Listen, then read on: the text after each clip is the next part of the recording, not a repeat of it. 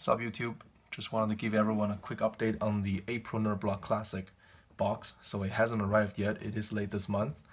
For a very good reason, we just got an email from NerdBlock. It was sent at 1:15 p.m. today, and I will just read you the content of that email so everyone knows why it's late. Hello NerdBlock Classic customers, we're reaching out today with an update on the status of your April Classic block. As you know, your block was delayed while we waited for an item to arrive. A set of dead-shot plastic whiskey glasses. Unfortunately, the glasses arrived at our warehouse badly damaged. As you can see from these images, they're heavily scratched on all sides.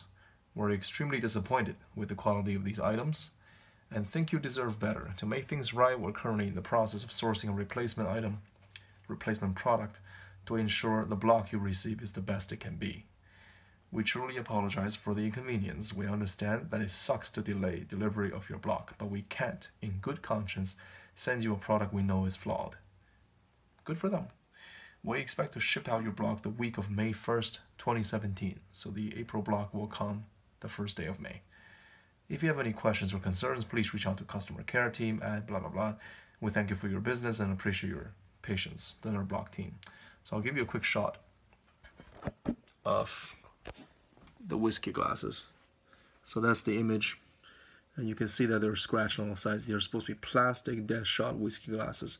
So yeah, personally I think it's a good thing they're not shipping that block out, and I guess we'll just wait till the first week of May to get the April NerdBlock Classic box, and I will be one of the first people to get it, and I'll record a video after. Alright, until that time, see you guys later.